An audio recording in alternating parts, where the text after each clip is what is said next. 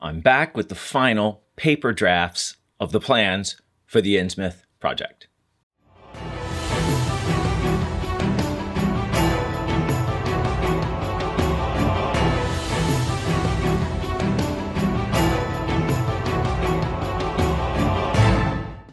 Hi, welcome back to another Terranscapes video.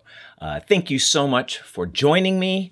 I always mean that. It's so wonderful that you've taken some slice of your world, some slice of time, always precious, to join me and see what I have been working on. If you missed my sort of mini video that said why I was gone for that week, plus this week, it is because I was doing some renovations on the bathroom, not a complete remodel, but you know, like a new medicine cabinet and a new vanity and, you know, painting. And of course that took me longer than I expected because that's me. And this means that I am now back on a regular schedule, back on course after a 2-week hiatus. After the last video that I did, on the actual drafts, my first draft, a viewer said that they thought it was important that I do a top-down.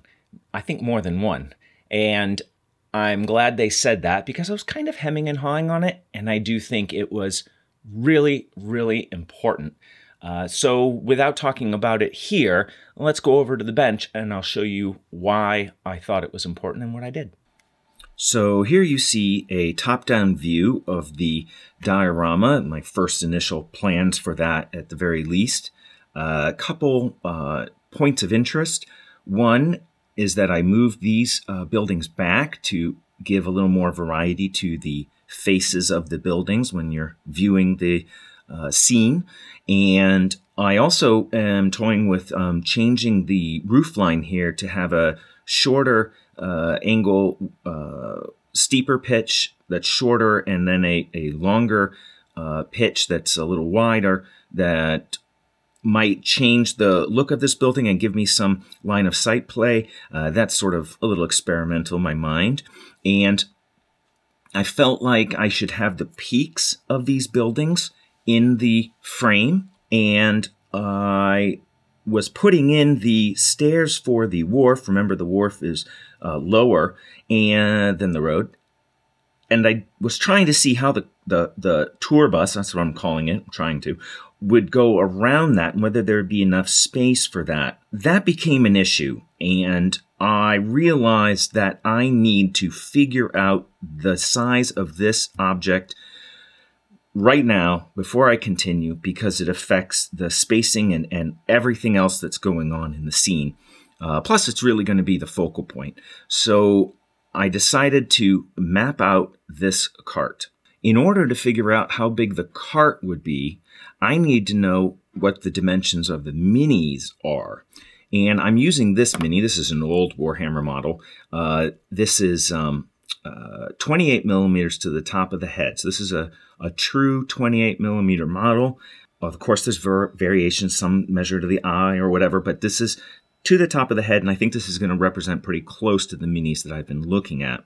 In order to know exactly how big the cart is, I have to know all the proportions of this mini, so I know how wide the seats need to be, how many I can fit across if they're shoulder to shoulder and I want 3 passengers, how's that width going to look, how much space needs to be between their feet when they're facing each other in the seats.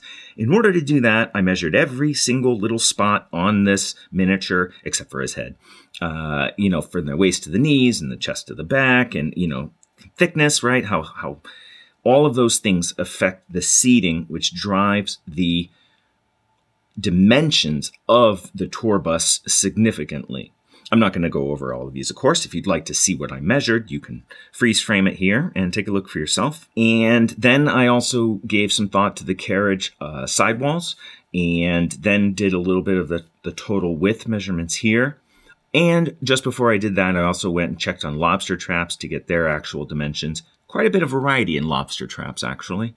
Having that done, I created the top-down view of the tour bus, and this is done to the minimum dimensions I could come up with to fit 3 rows of seats, which I want, Remember 3s, 5s, these are nice visual groupings. Technically it's 4 with the driver, but the driver is very, very small and set off. So, and I needed to have a little space in the back for the steam generating punk pipework that will be the power source for the vehicle. So I tried to give myself a minimum amount of that I could work with. And so doing all of this fits 3 people aside when their feet are down, when their legs bend over, right? Here's the back thickness, here's the thigh thickness, here's the knee and shin leg thickness, then there's the feet, right? So there's just a little bit of space in between for passengers to get up and walk in and out. And then with the thickness of the sidewalls and some proposed dimensions for the wheels, I come up with a vehicle that is 6.5 inches long by 2.5 inches wide. That's about the minimum I can work with, I think, to create the vehicle that I'm trying to envision. So I took that, and then I made a half-scale cutout. This is actual size here, so this is full size. And I made a half scale because my map is half scale, my drafts.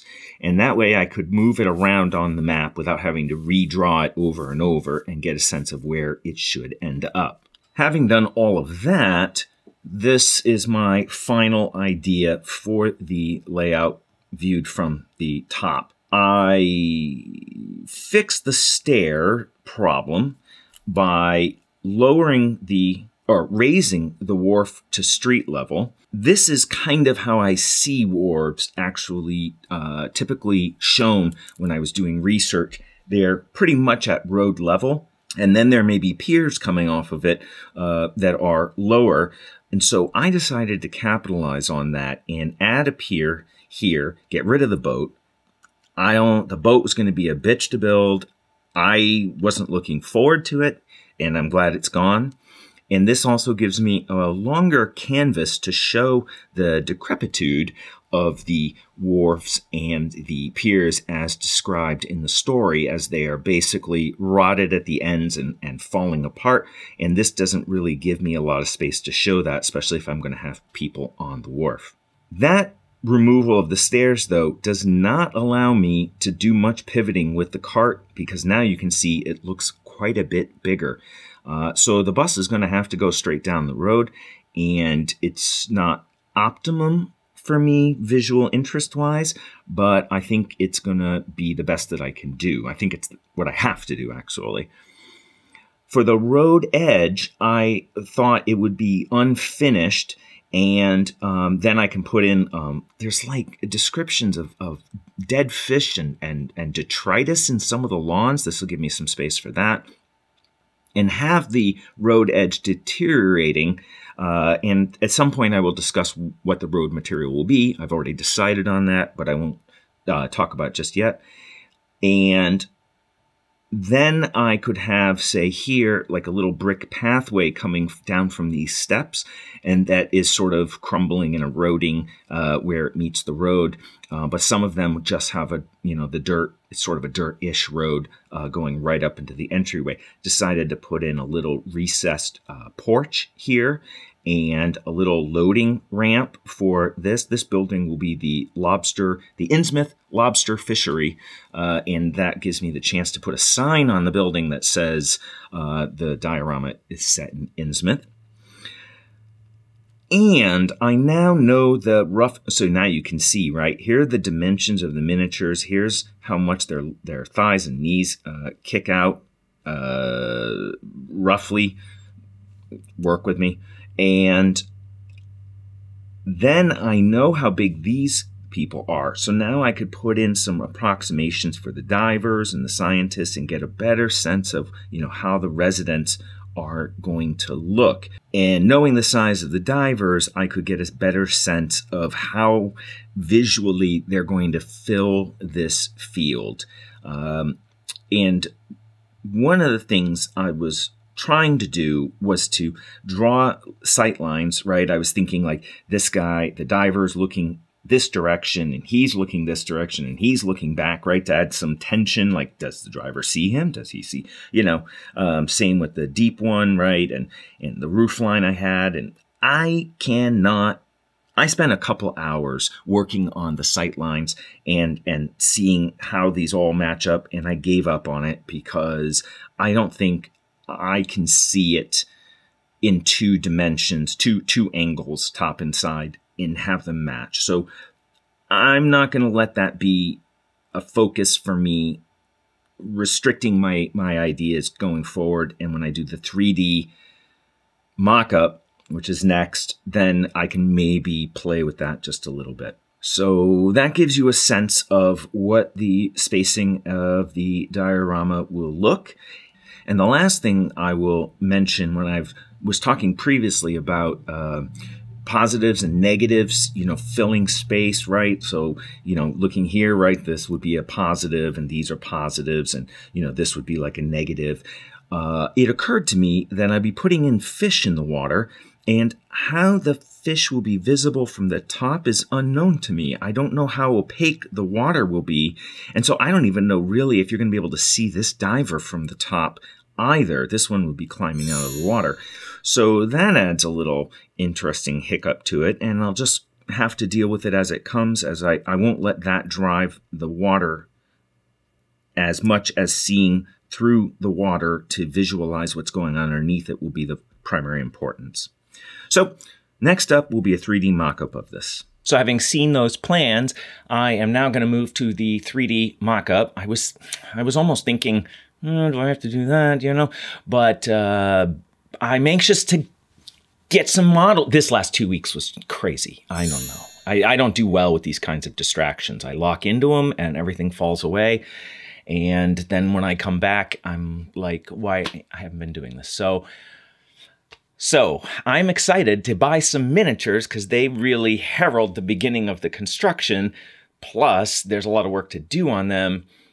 But I am going to do a 3D mock-up, and I'm going to make it a join me at the bench. So I will run the cameras while I'm working on it and chat with you a little bit about how that progress is going, so you can see some of my thinking as I put it together. So that should be interesting. It makes me think, I was thinking about ordering some heavier gauge cardstock. And thinking about ordering miniatures, I have scoured the web looking for steampunk miniature companies. I think I've found them all. Actually, I put a post up on Patreon, the whole list of them. But needless to say, I have the gamut to choose from for miniatures. Hopefully that will give me enough fodder to fill the carriage, because those are going to be the most difficult pieces to pose. Miniatures, so we'll see. And before I go, I just want to say that it is viewers like you that become patrons that really keep this channel going. So you can join Patreon and become a patron for as small as $1 a month, and that level of support makes a big difference. And to become a patron, you can follow that link here. And I think I have it right this time. So my next phase is making that 3D mock-up, and I hope you will come back and join me for that and see me fiddling at the bench, because you know that I will be back soon with another Terranscapes video.